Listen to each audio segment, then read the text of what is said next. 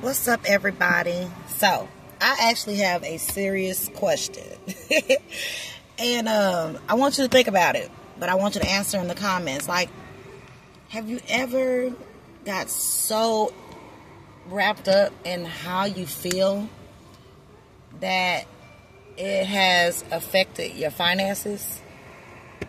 Be honest. No, seriously, y'all let me know in the comments. Have you ever allowed your feelings to affect your finances? And I mean, this could go like all different ways. Like, you could have a positive experience where you experienced a feeling that made you do something to actually improve your finances. That's a different like spin on things. Or have you ever had like a not so positive feeling that affected your finances? Guys, let us know in the comments. And I'm not going to say that feelings affecting your finances is necessarily a bad thing, because like we said, it could be a positive or negative feeling that actually had a positive result on your finances. I think I'm kind of like experiencing that one, which is a good thing right there, where my finances is positively being affected by I'm gonna say a neutral feeling or a bad feeling. I don't know if we can call it bad. I don't know. I'm grieving right now, so I think my finances are being positively affected by my grieving process, because I just choose to stay focused than waddle in my sorrow, if that makes any sense. But guys, there has been times where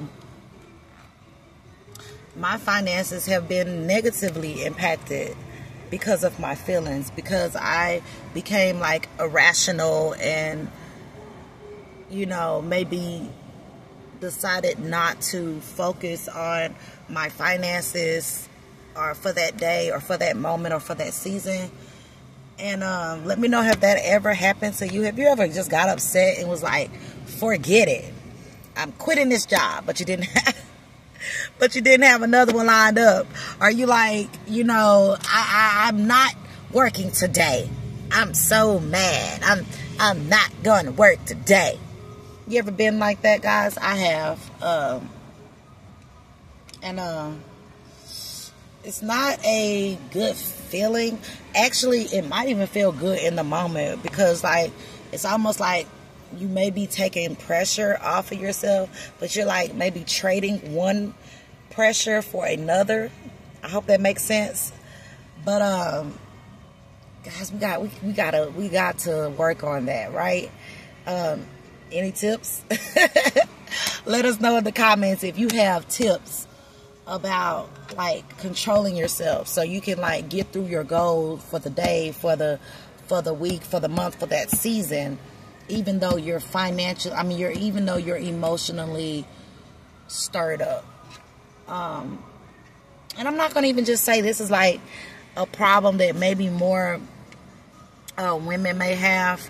I think it's a problem that even men have. I've seen men like just kind of like put their hands up because they're emotionally stirred up. And it's something that we have to work on, guys. And I just wanted to make a call to action, like of awareness, that sometimes your feelings affect your finances, and it may not always be for the positive, and most of the time it may be not even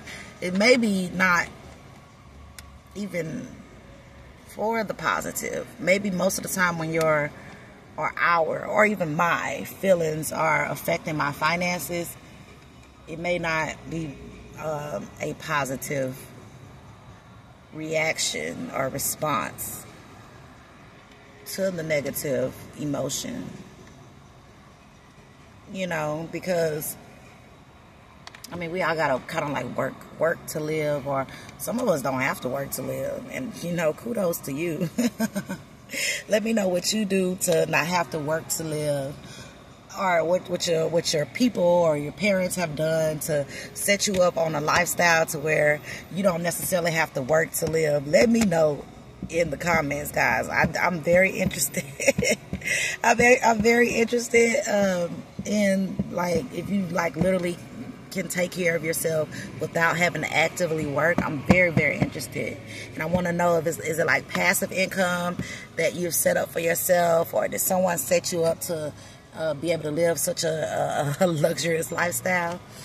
But most of us have to work to live, and like when we're working to live, it's like we have to be in, like, we don't have to be in a good headspace, but we definitely have to discipline ourselves to like keep going, even though we are not in a good headspace, if that makes any sense. So if y'all have any tips on that, because I'm not going to say it's something that I'm struggling with. I'm just going to say it's something that I'm aware of, to where like my feelings are stirred up even impulsively, and next thing you know, I don't want to do this. I don't want to, you know, go to look. I don't want to go to work. You know, so I mean that has been my story a few times, and I wish that it was not. And I'm working on like being able to control myself when I'm under these type of like impulses and stuff like that. And I'm actually doing pretty good as far as, you know, doing that. But guys, it's a challenge. It's a challenge, and I want to challenge you guys to like not allow that to happen as much as you can actually control it. So let me know if you guys accept the challenge, because it's something that we can all kind of like be vulnerable and like transparent on, and see how we're improving. Like we can literally come back with a update or a check where we're checking each other, and like maybe we can do like a 30-day check, like has it improved and things like that. So guys, if you would be like open to that, let me know in the comments. Now, like I was saying, I'm kind of like in the grieving process, and my feelings are actually affecting my finances positively, because I really just feel like working. I do. I feel like working. Maybe it's a way to deflect on what I'm dealing with. Also, it's a way to help me like deal with some of the things that I have to deal with financially. So like it's kind of like working on my behalf, or whatever. And I want to get so focused towards this last quarter of the year, guys. I really want to be very, very, very focused. There's some goals that I'm after, and I don't know about you guys, but I'm tired of missing my goals. I'm tired of missing my mark. I'm tired of like resetting the goal. Like I want to live up to the goals that I have, and I'm going to have to check myself, check my feelings, check myself when I'm checking out, and just kind of stay in the game, guys. And I want to challenge us all to like stay in the game in this final quarter of the year. Stay in the game no matter what is happening. Like if we can actually, if we can do it, then let's do it.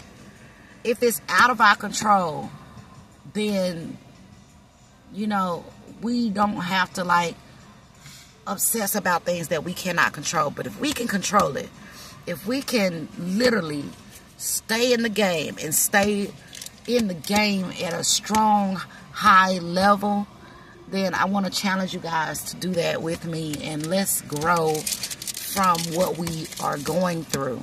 Let's grow through it in this last quarter of the year. So like, y'all let me know if y'all with me in this comments, because I mean, even if you're not, I am challenging myself to grow through what I'm going through.